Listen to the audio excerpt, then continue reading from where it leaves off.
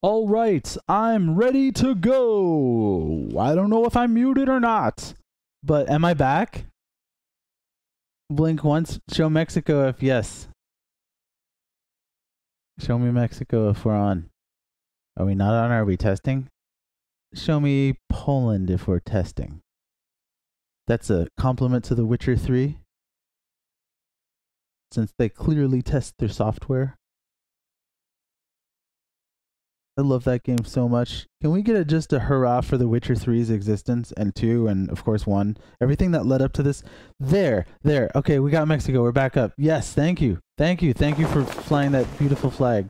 Look at that thing. I want to go to Mexico again.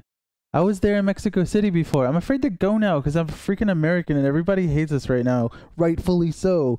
But, like, I don't want to be like, oh, you're an American in Mexico? I'm going to, like, freaking chewing tobacco in your taco.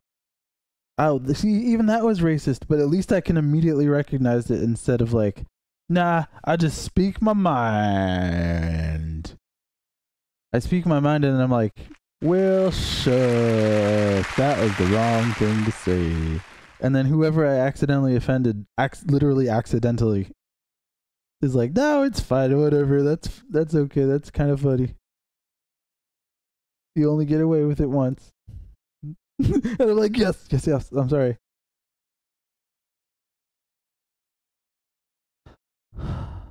But it is not the least bit appropriative or disrespectful. I'm making that pledge, first of all, to make some Mexican sounding music for me, because that's my family. In one way or another throughout my life, I have Mexican family.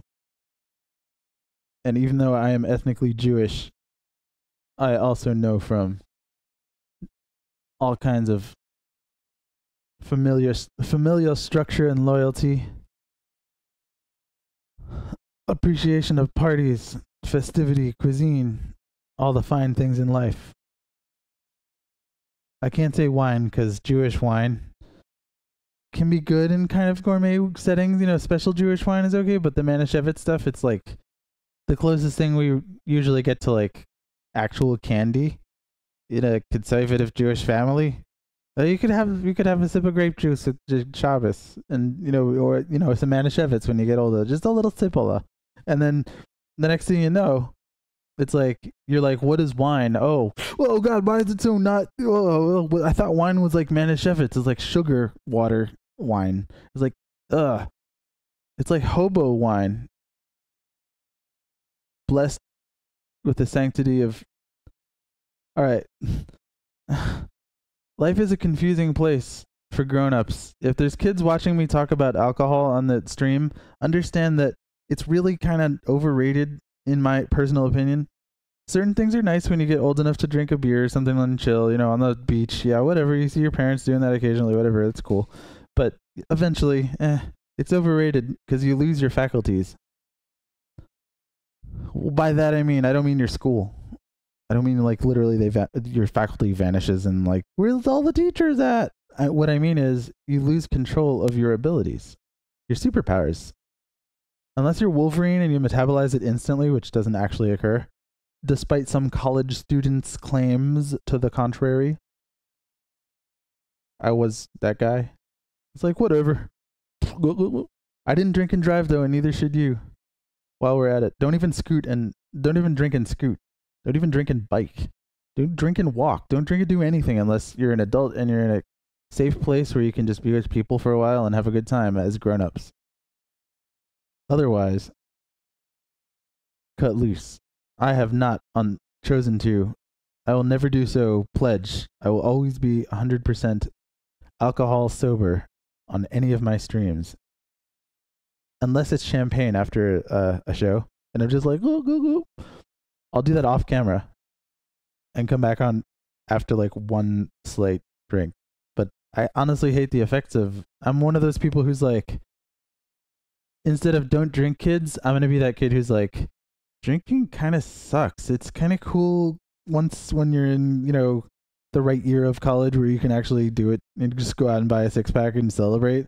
But like, it makes you into a simpleton. No, that's insensitive to people who are mentally disabled because they don't act as foolish as drunk people do. Ugh. It's just unsexy.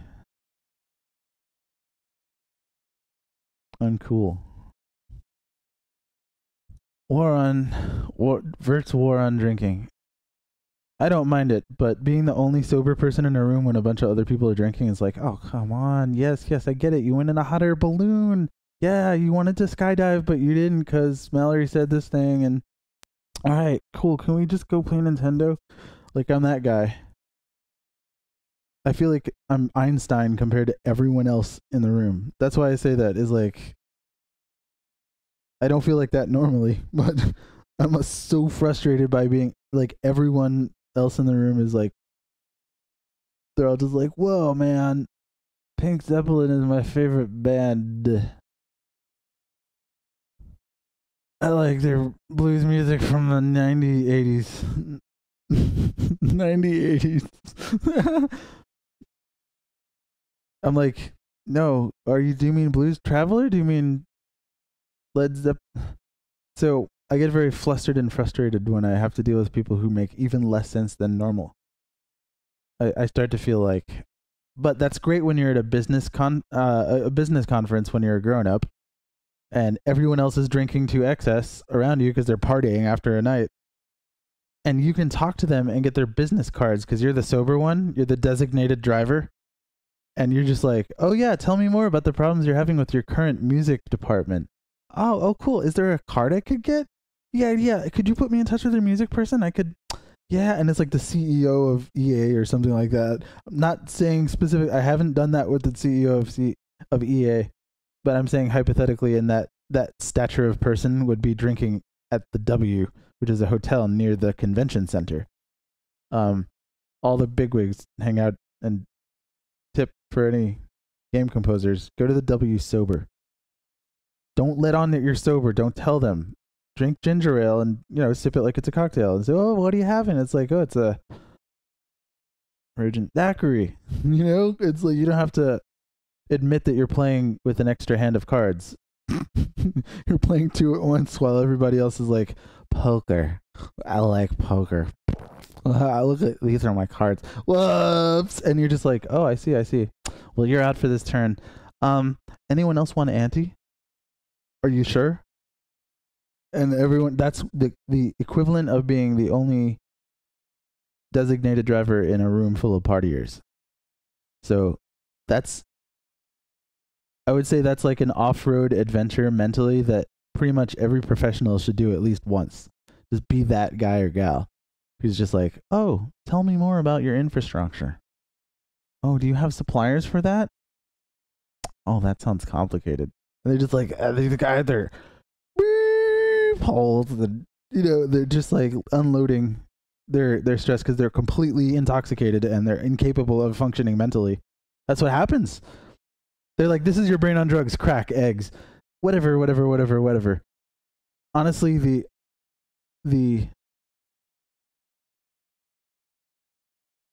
well, I can't do it. I've run afoul of Kaufman's law. You can't speak about intelligence without committing a typo, and that includes space outs where you stop functioning and you lose your train of thought. That's Kaufman's law number 2. I forget what number 1 is, but number 2 is you can't speak about intelligence disparagingly, especially. You're going to mess up, but you're going to mess up if you try to do that. You're going to either lose your train of thought or do a typo or do something like that. As soon as you're like, the thing about intelligence and brains is that some people don't, and you spell don't without an apostrophe, and you hit tweet, and it's like, everyone's like, oh yeah. I mean, that's kind of funny, but I mean, do you have a spell checker? You can't even do that these days. You had to be very meticulous about this kind of stuff.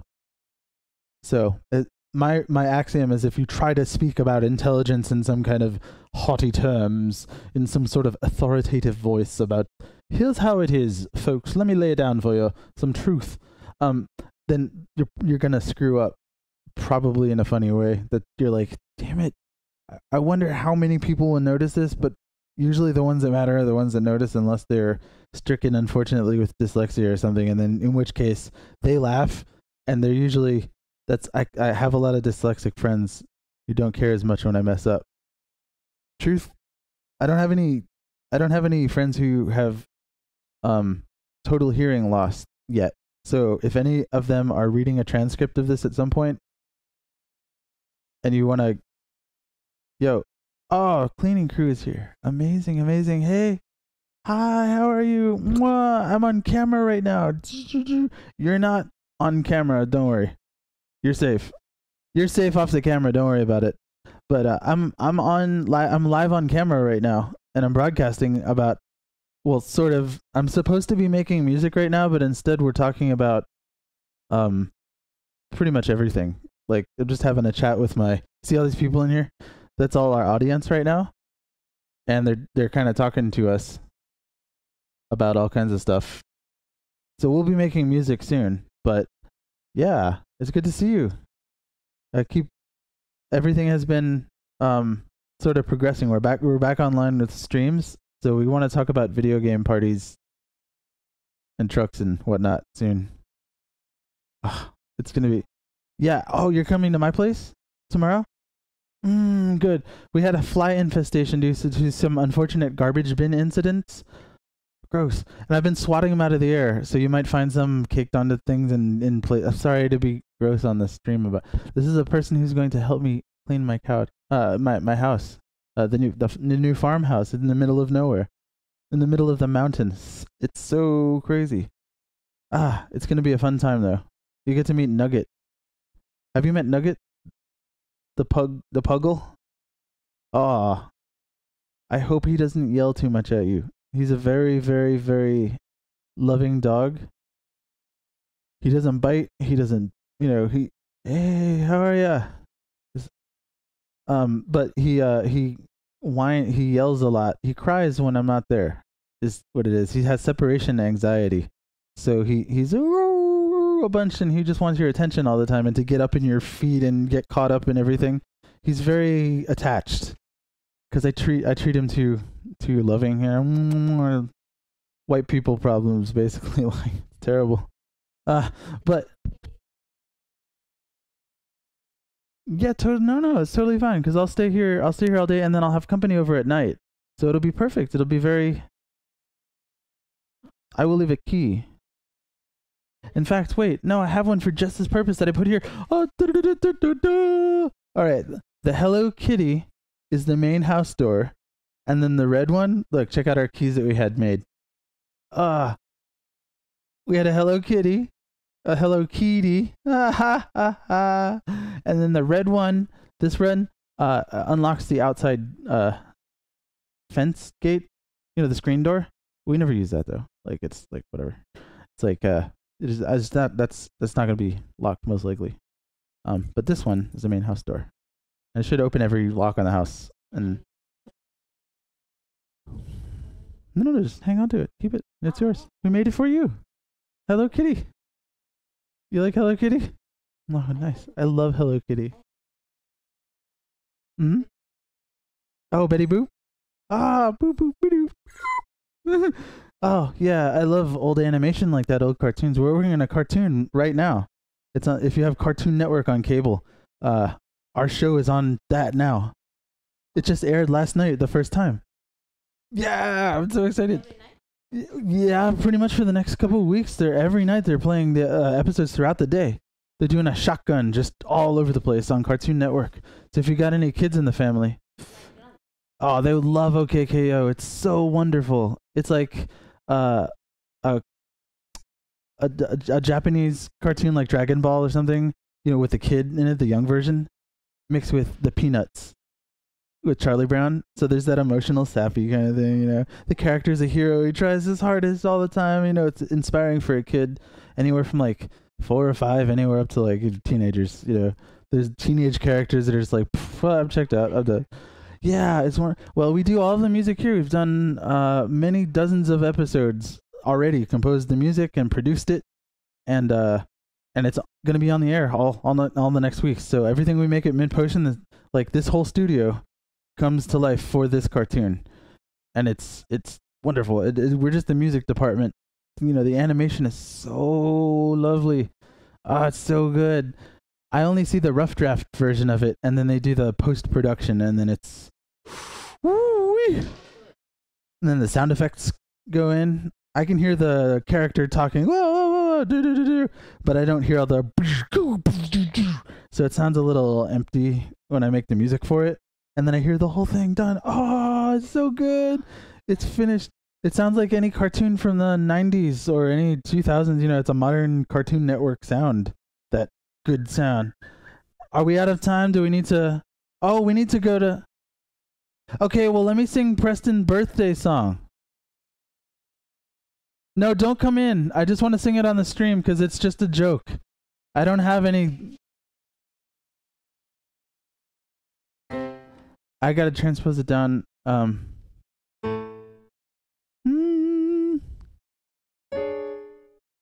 I don't know how to play this because I've never tried.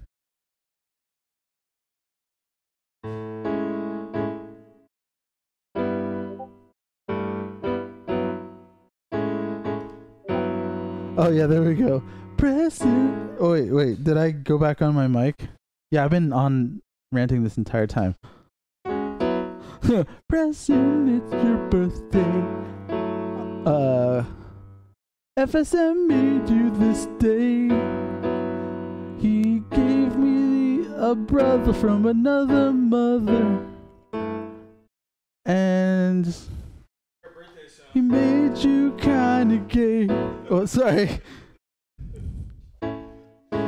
Preston, it's your birthday. You know the thing from The Simpsons where Michael Jackson and Bart sing the Happy Birthday Lisa song? Man, we gotta watch that one.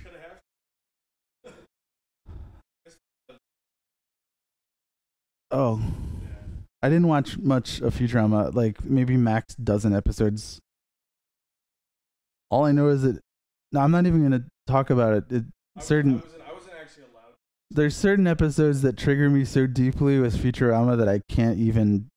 Just thinking about the series makes me think about those awful nightmare fuel episodes that hit me directly in the heart and like shattered my feels permanently. They did some things to me that they can't undo permanently in my brain. That damn freaking show. Anyone who knows that show knows all the things I speak of through some moments of emotional entanglement.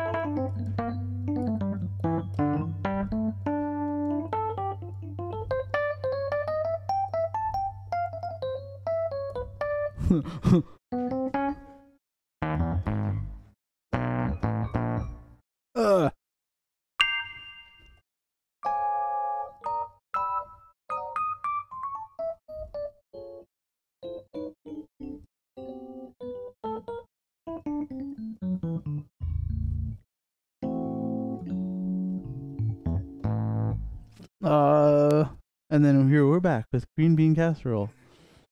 We need to shut down. What was I gonna? I just did my dumb press. I wanted to do a Preston, it's your birthday song. It's in the wrong key, which probably drives T Mad crazy.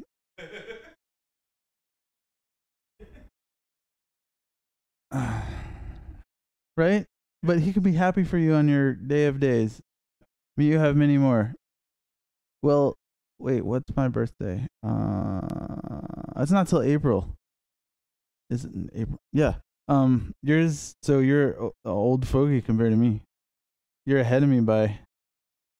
Damn dog, you're the oldest one at Min Potion then. We have people of all ages here up into their 60s pretty much. So. Yeah, my dad's in his late 70s. So, and I mean, sorry, early 70s. But we have Ed here, you know. Ed's the ultimate great grandpa for a kid growing up right now. Anyway, we got to cut it short because we got to go eat tacos, I imagine, for your birthday. So tacos for my birthday.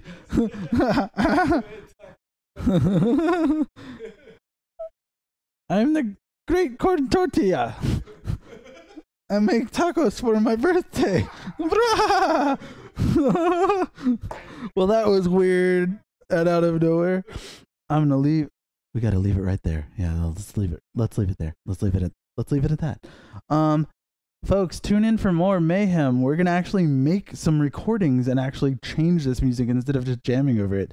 Today was us feeling it out, me getting back into streaming after being a nervous wreck for the past like 6 months, and then additionally getting a feel for these songs so that we can transform them into things of bounty and plenty. Yeah. There's not much to do with this episode, this first one, so we may move on to another one and just do a couple of cues on here and do some, the saxophone replacement, maybe do some guitar parts and things, just flesh it out a little bit. This is a DX version and not a remix. We're not arranging the entire thing. I'm not changing that much. I'm glossing over things to make it just that. That's all. There's no emoji for that, is there? I guess I could do a kiss and a hand going like that. No, because that's some kind of vulgar sign and something. Yeah. Maybe open, but with like the splash emoji, and then a kiss. That's weird. There should be a kiss emoji. How do you? Anyway, I gotta make the music just and that's what I'm gonna do on these streams. And this first one was sort of like a feeling it out and sort of getting on with the before the series picks up steam and the audience starts building up. We got our homies in here and some new ones as well that are just like, whoa, cool. What the heck is this? This is awesome. And I'm like, yeah, come on, stick around. Please come by next time. And we're going to do this on a several day basis. We're going to do a lot of OKKO production work because it's starting to get spicy. There's starting to be some cool stuff in the series. I mean, there's cool stuff in the beginning part of it, but music wise, it's starting to pick up steam in terms of production value. So let's get some lightning nachos at the Mexican place. Let's get like spiciest potential. No, let's get fire nachos. We're gonna get OKKO fire nachos. This is non-canonical, and that's not a spoiler, FYI. I don't know if there's fire nachos, but as a fan of the show, I dearly hope so. All right, let's go before my brain explodes. I love you, my friends. Thank you for sticking around for a bit, and we will be back with more Mint Potion Power Block ASAP. Peace.